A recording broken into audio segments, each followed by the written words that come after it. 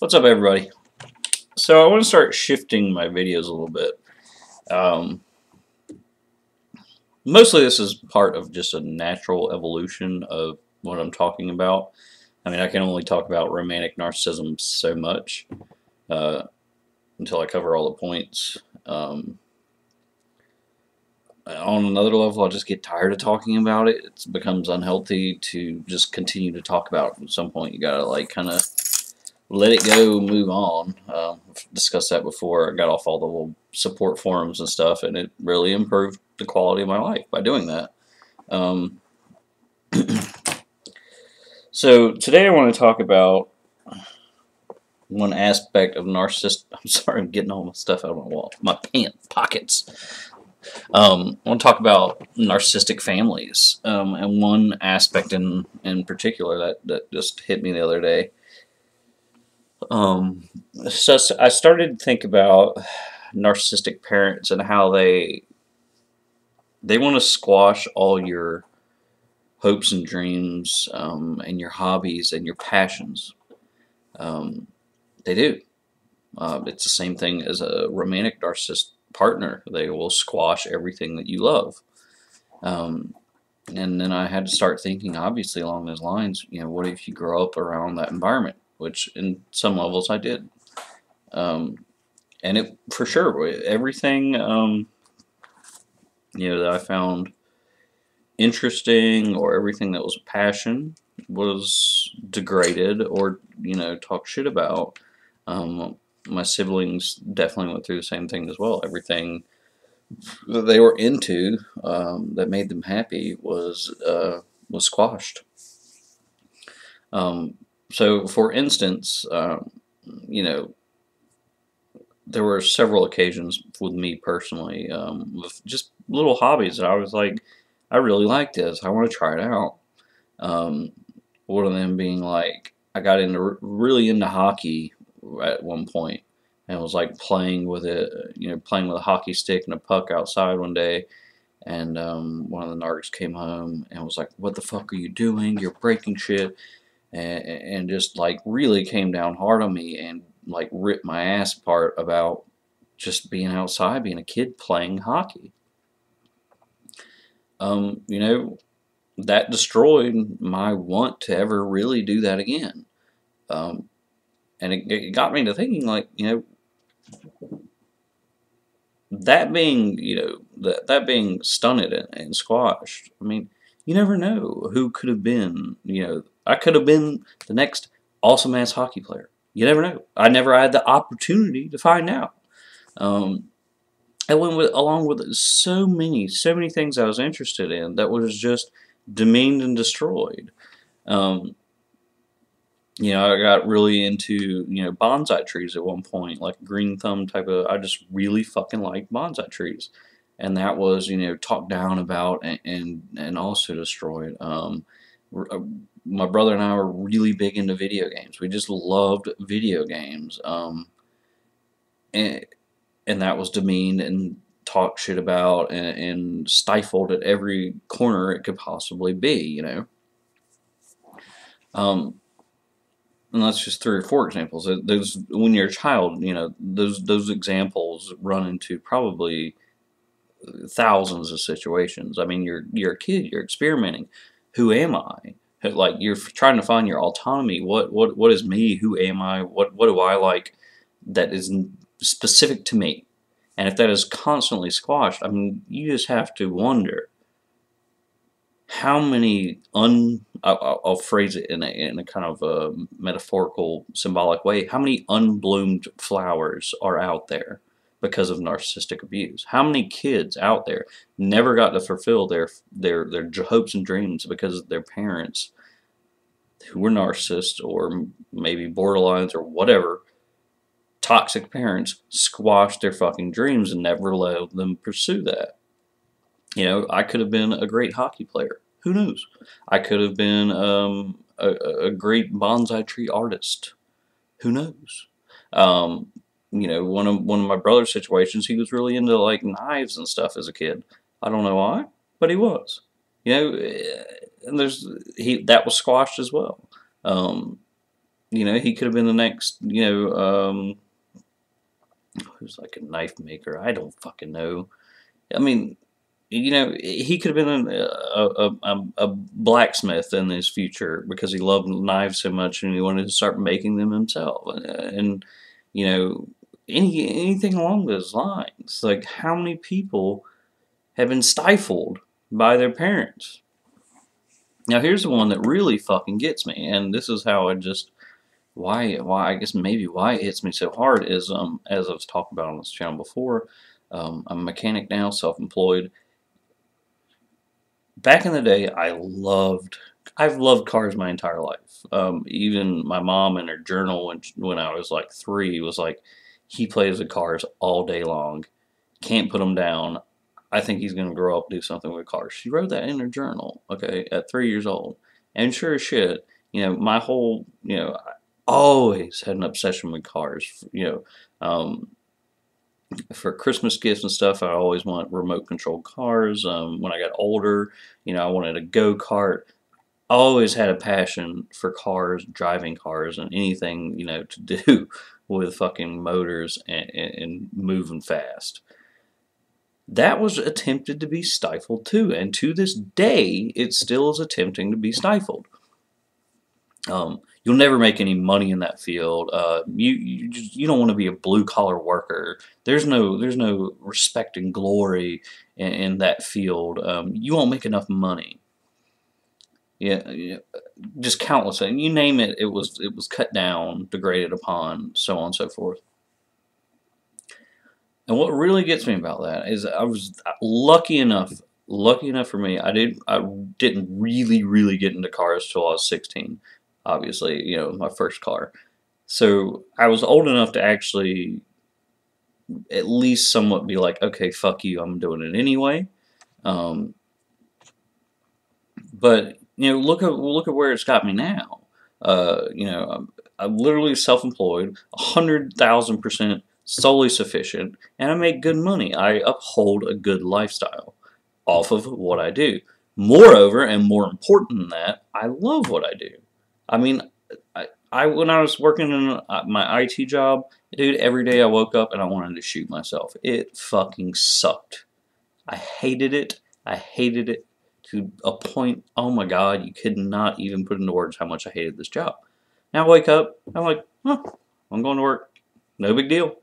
I get off work, I'm not exhausted, I'm not mentally exhausted, I'm just like, okay, cool, work's done, made my money today. Life is great. I don't have any of the stress. Moreover than that, the nonsense that you won't get any respect, you won't do this, you won't do that. Bullshit. Absolute bullshit. My clients love and respect me so damn much, it's unbelievable.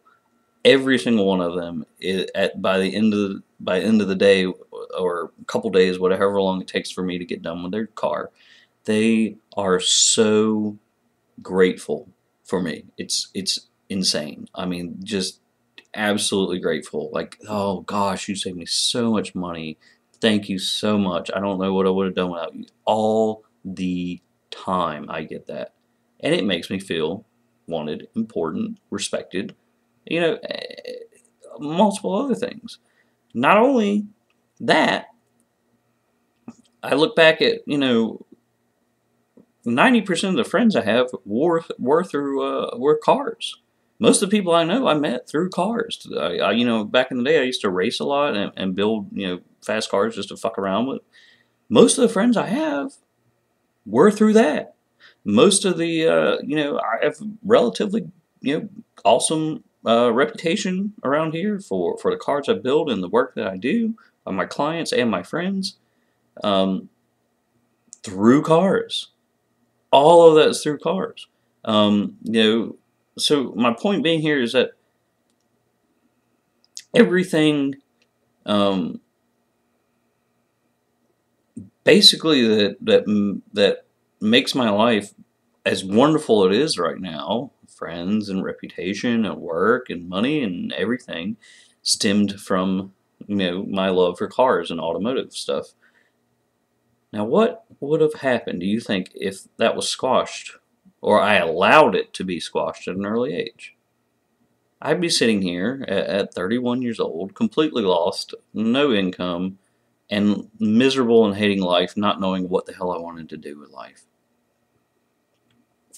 And that right there just makes me wonder how many people in this world have had their dreams and their loves and their hobbies crushed because of fucking narcissistic dick-ass parents saying, that's not good enough, you can't do that.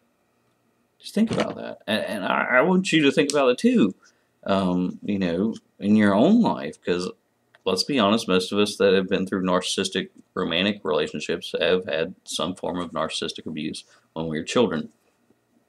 So, you know, you really, moving on to the next step, you have to stop fucking worrying about what other people say, what other people think, and just do what your heart tells you to do. And for me, that was, you know, cars. I just loved fucking cars.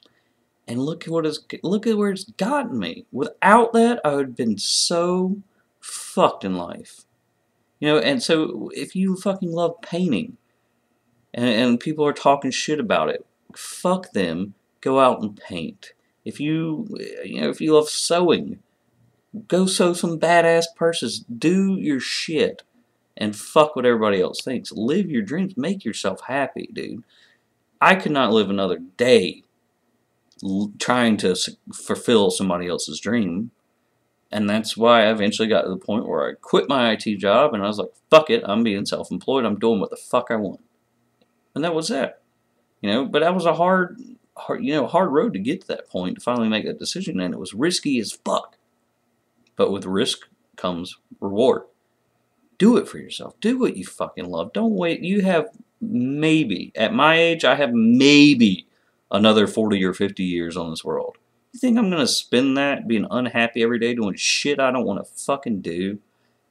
Hell no. And then parallel to this idea here is that, you know, just do it. Just fucking, it's like the Shia LaBeouf, do it. Just do it.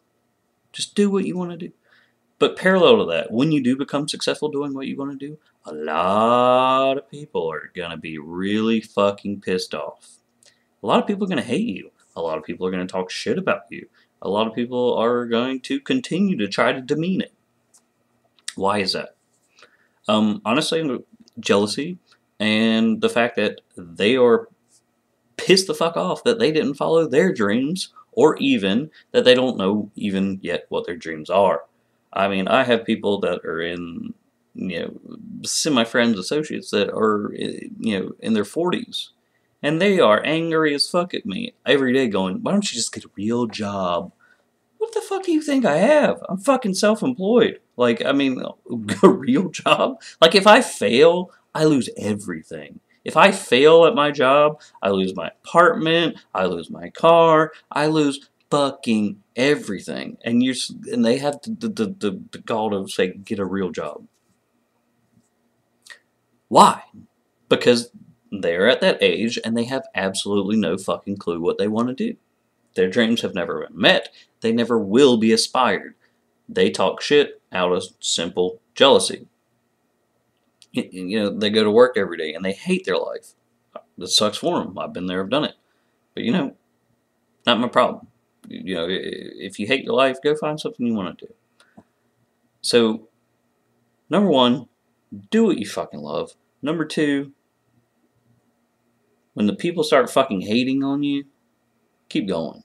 Just keep going. Just keep doing it. There's some people, you know, the very good friends that I have, they're overjoyed for me. They love what I'm doing. They think it's awesome, amazing. The people that are fucking lost souls that never continued on with their life, never achieved anything, are the ones that will talk shit to you. So keep going. Which brings me to a quote that I saw the other day, which is really good because, like I said, I used to like video games. And I don't know who said it, but they're like, if, what did it say? Said, the one thing I learned from video games, if you start running into enemies, you know you're going the right direction. That was very insightful, actually. So, you know, when you start making these moves, man, you're gonna get some hate. You're gonna get some hate, a lot of it probably. But what is life without doing what you want to do? What is life without any of that? Nothing, pointless.